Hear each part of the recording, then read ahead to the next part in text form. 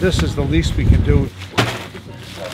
Maybe hold them over until things start to work and, you know, get them going back on their feet again. They're collecting water, 1077, so you should go down and donate some water. So I went to the store and grabbed it, and I think it's just a good way to help out.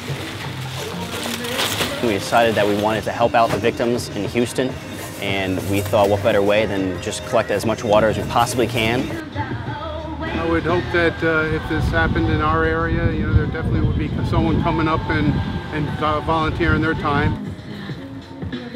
I'm going to say that, yeah, you're not alone. We're doing what we can to help you. We thought that it wasn't going to be this big. We knew that we'd get some water because the community is unreal around here, but we didn't expect to fill half of a box truck. I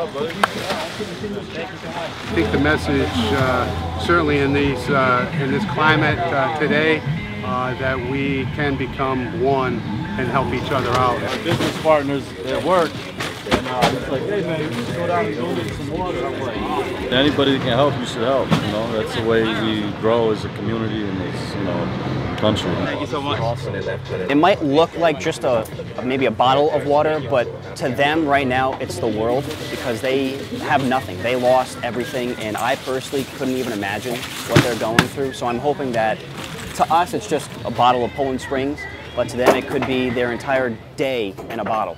So I'm hoping that all of this really helps, and I can't thank the Full Power team and everyone else that was involved in the community enough. It means the world. We collected today and whatever we collect on Friday, because we're doing another drive. It's going to happen at the Jordan Firehouse in Waterford, 89 Rope Ferry Road, 6 a.m. till 10 a.m. unless you guys keep bringing that water.